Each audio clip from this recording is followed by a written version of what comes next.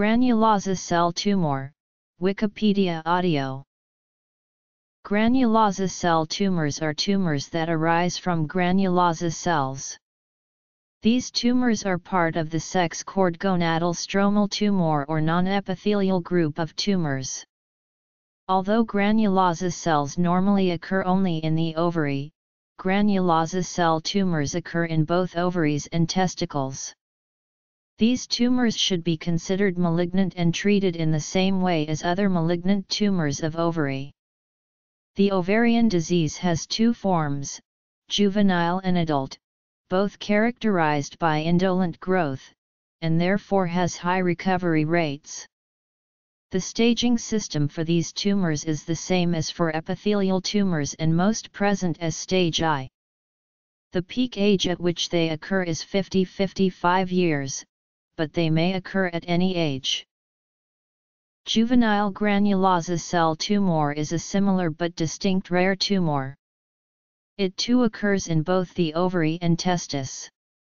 In the testis it is extremely rare, and has not been reported to be malignant.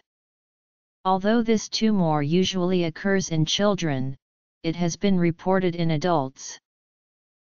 Estrogens are produced by functioning tumors, and the clinical presentation depends on the patient's age and sex. Clinical presentation. Using next-generation DNA sequencing, it was discovered that 97% of granulosa cell tumors contain an identical mutation in the FOXL2 gene. This is a somatic mutation, meaning it is not usually transmitted to descendants. Mutation C.402CG in the sequence of FOXL2 leads to the amino acid substitution P.C134W. It is believed that this mutation may be the cause of granulosa cell tumors. Two recent studies show that AKT1 is involved in juvenile granulosa cell tumors. In-frame duplications in the plextrin homology domain of the protein were found in more than 60% of JGCTs occurring in girls under 15 years of age. Interestingly, the JGCTs without duplications carried point mutations affecting highly conserved residues.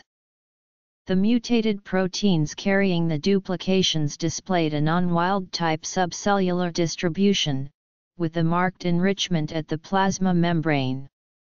This led to a striking degree of AKT1 activation demonstrated by a strong phosphorylation level and corroborated by reporter assays. Female, if the patient is postmenopausal, she usually presents with abnormal uterine bleeding, and in some cases hemiperitoneum.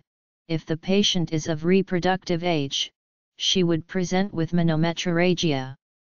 However, in some cases she may stop ovulating altogether. If the patient has not undergone puberty, early onset of puberty may be seen. These tumors tend to have late recurrences. Analysis by RNA-seq pinpointed a series of differentially expressed genes, involved in cytokine and hormone signaling and cell division-related processes. Further analyses pointed to a possible dedifferentiation process and suggested that most of the transcriptomic dysregulations might be mediated by a limited set of transcription factors perturbed by AKT1 activation. These results incriminate somatic mutations of AKT1 as major probably driver events in the pathogenesis of JGCTs. Tumors vary in size, from tiny spots to large masses, with an average of 10 cm in diameter. Tumors are oval and soft in consistency. On cut section, histology reveals reticular, trabecular areas with interstitial hemorrhage and Kollexner bodies, small cyst-like spaces interspersed within a Graafian follicle. Inhibin, a hormone, has been used as tumor marker for granulosa cell tumor. In the ovaries of aging squirrel monkeys, clusters of granulosa cells occur that resemble granulosa cell tumors in humans. These appear to be a normal change with age in this species. Photo of tumor, Granulosa cell tumour Research Foundation. Genetics. AGCT. JGCT. Diagnosis. Gross appearance. Tumor marker. Treatment. Granulosa cell clusters in other species.